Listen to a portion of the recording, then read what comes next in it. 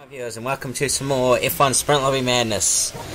We are actually in a sprint lobby, by the way, and we are in the Force India, and we are at Australia, so hopefully this goes well.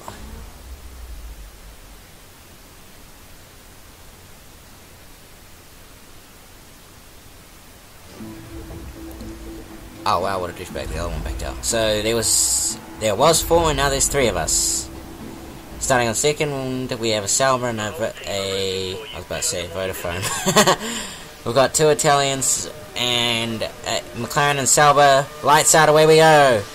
Using half our cruise bar, and we get a pretty good start. Not the best, but alright. Put the brake bikes to the front, and the McLaren's laying, and he's just smashed us out of the way like we weren't even there. So now we gotta basically push as hard as we can to try and catch back up and hopefully pass him. And the McLaren's gone way too far into brakes, and he's ended up outbraking himself into the gravel traps. Now I've got the Sauber in front of us, so we're gonna try, and he's lagging great. Yep, he's lagging real damn bad.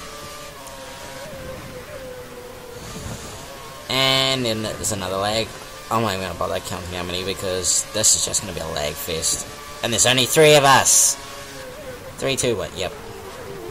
3, 2, 1. He's gonna lag in a few seconds.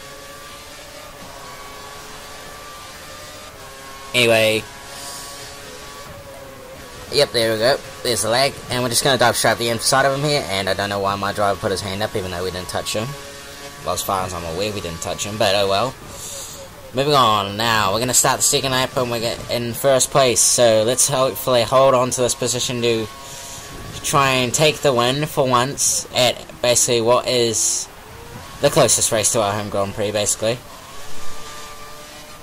And what's the gap? Oh, well, no, this is just going to be a boring lap, isn't it? Well, I'm not even going to bother commentating onto this because, yeah.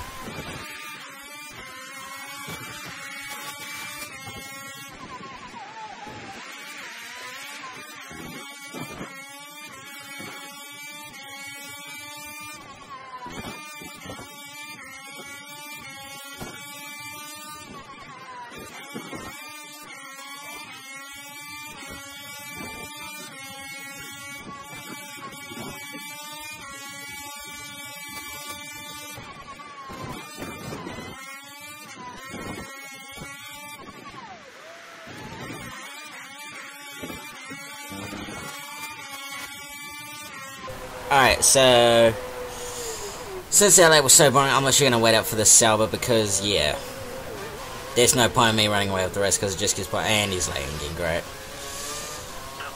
Alright, so let's do this. He is lagging real bad now. And how the hell did he manage to get disqualified? That makes absolutely no sense. So now this is going to be absolutely boring. So we're going to have to wait up for the other guy. We're going to let him get ahead a bit, because Andy's in the barrier, and now he's absolutely gone. And he's managed to get up the road about 500 meters or so within 0.5 of a second, which is a new world record. But anyway, so now we're going to try hunt him down with about 1.5 sectors to go.